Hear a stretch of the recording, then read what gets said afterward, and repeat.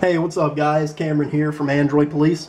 I want to give you a quick look at Apex Launcher for ice cream sandwich devices. This is based off of the Android 4.0.3 launcher. Adds a ton of features to it, like resizable widgets for any widget, transition animations, custom grid sizes, hiding apps from the tray, all kinds of different things that you can do with this launcher. So I just want to give you a quick walkthrough and show you some examples of some of the things you can do. So let's just start off with resizable widgets here.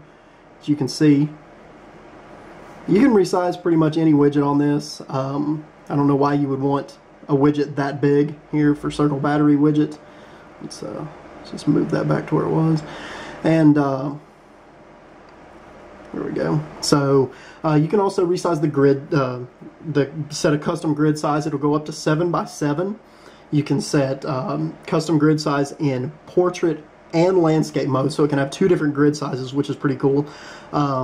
Also, here you can see the transition animations. I have it set to tablet style, so that probably looks pretty familiar to anyone that owns a Honeycomb tablet. So you can see, I like that. I think that's really clean. You can also do a card style animation, which is what you see here in the menu, which this is the stock animation for the stock launcher. So it kind of fades out and fades in from the background, fades into the background, fades back out. So you can do that, bring that style to your home screens.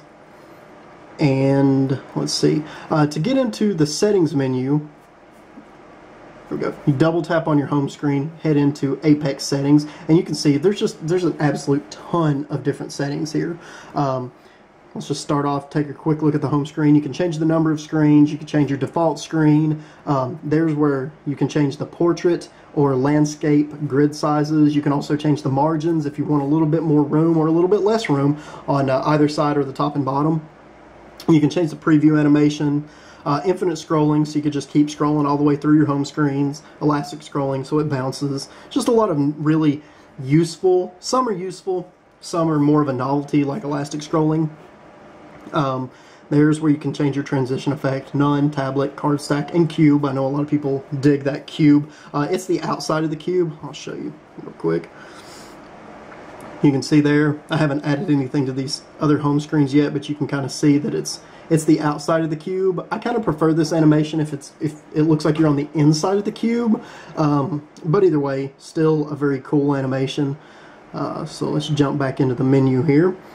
The drawer, you can change. You can hide apps from your drawer. You can change the style of the drawer. If you're not into the horizontal paginated style drawer, you can change that to a vertical paginated or a vertical continuous if you like that. I've gotten used to the horizontal paginated style now, so I tend to leave that on there. You can change your background transparency. You can add infinite scrolling to the drawer, elastic scrolling, a lot of the same effects that you'll see on your that you can add to your home screen. You can do here. Also to the app tray. You can change your transition effect there as well. So we'll leave that as cube for now. You can change the icon, Play Store, Apex menu. You can, for that center icon there. So whole lot of different things here. You can hide the app labels. You can hide widget labels if you're into that. So you can jump straight here into docks. From there you can change the amount of docks. Here, let me show you real quick. I haven't added anything to the second or third dock, but you can have docks, and it is also infinite scrolling. So you can see there. Sorry, jumped into the system settings by accident there. Let's go back into the Apex settings here. Folders. Another cool feature, Nova Launcher, I believe, has this feature as well, which is a launcher we looked at a week or so ago, a couple of weeks. You can change the way the folders look, like the grid. You can do iOS, if that's what you want to do. You can change the folder background, ring, square, again, iOS. You can also set custom, or you can have none. So that's pretty cool. You can also hide the labels there as well. Jumping into behavior settings, this is just a whole lot of different swiping actions, double tap actions, long press actions, so on and so forth, things like this, where you pinch to zoom, there you kind of get that card style view, similar to HTC Sense or something like that. You get that nice little zoom animation when you jump back into the menu there. So back into Apex settings here, advanced settings.